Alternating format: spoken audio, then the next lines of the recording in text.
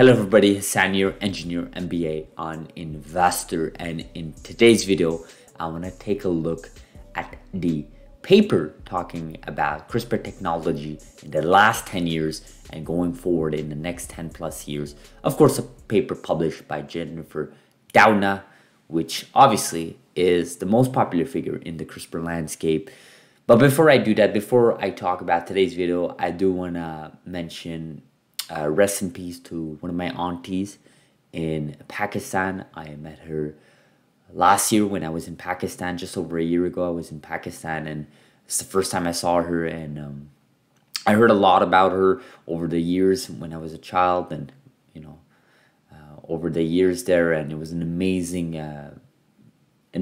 time with her. She's an amazing person.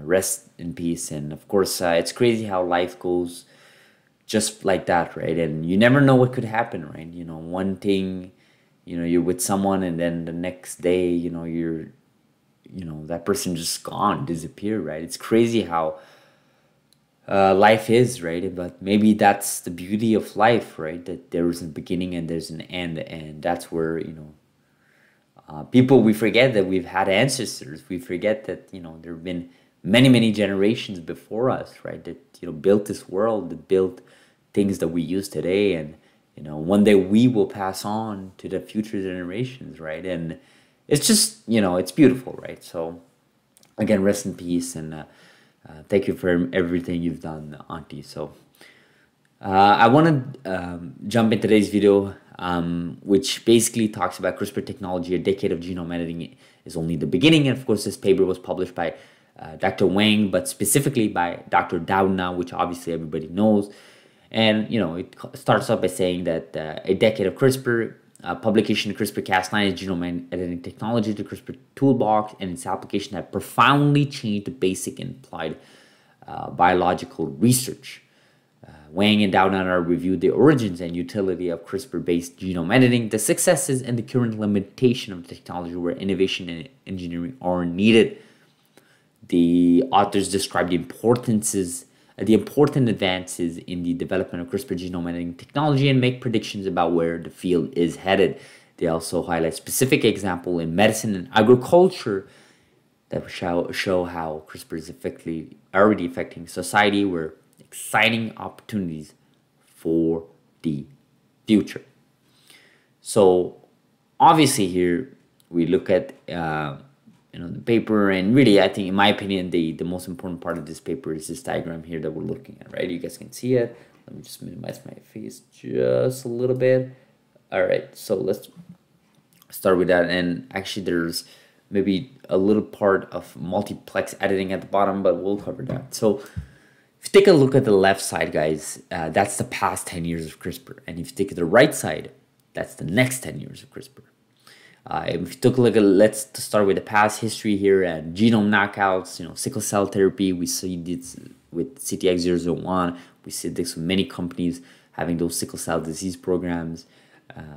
Knockout mice, CRISPR modified crops, we saw that, we covered that. In 2021, we had a few research papers talking about the importance of agriculture and CRISPR. And we've seen it in action in the UK, I believe. In Florida, there was something going on there. A bunch of places around the world, they're using CRISPR as a tool for agriculture. Screens, that's more for diagnostics and, mammal biosciences. Base editing, which obviously is a big topic, big topic. Multiplex editing in the same line of thought. Then those types of technologies came about in the last 10 years that, people are starting to say that, CRISPR-Cas9 maybe isn't enough. Maybe you need to specifically focus on base editing, But like we repeat in this channel, there are use cases where base editing makes sense. Then there are other use cases where I believe strongly that CRISPR-Cas9 scissor cuts just make sense, right? Look at, sickle cell disease, beta thalassemia, it works, it's done.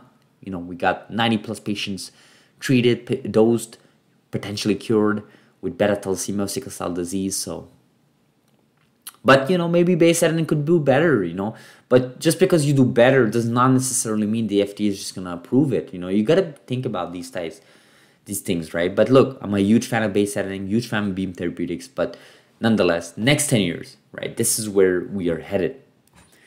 CRISPR-based treatment in later stages of clinical trial, FDA approval of sickle cell therapy. I would say this could be the next, in the next month, really, we could get an announcement, right? I wouldn't say next 10 years for sickle cell therapy there. FDA approval for additional CRISPR cell therapies. Of course, we're looking at all these programs we have ongoing. Increased nutritional value of more foods. That's really important. I think there was that paper we had covered in 2022, early part of 2022, I believe.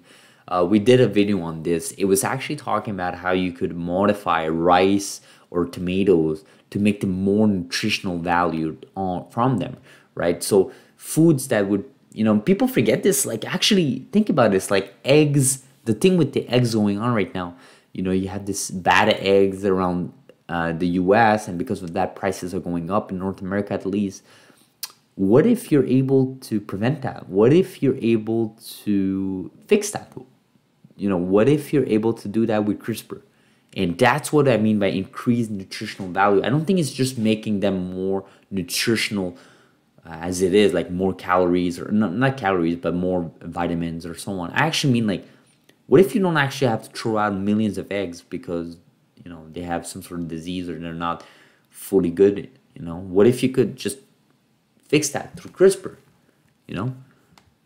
Just throwing it out there, right? Maybe not eggs, but the chickens themselves, right?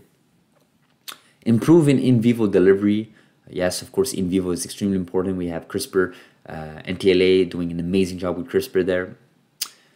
Multigenic traits in more plants and animals.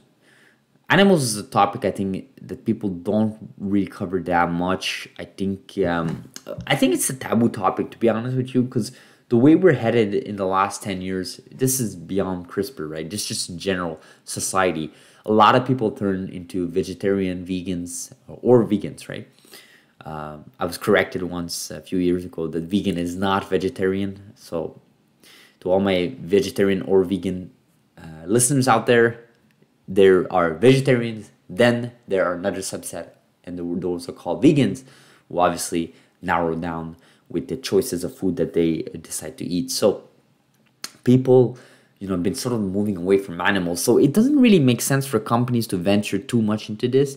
Although I can see those big pharma companies, not pharma, farm companies or meat companies to take advantage of CRISPR when it comes to animals.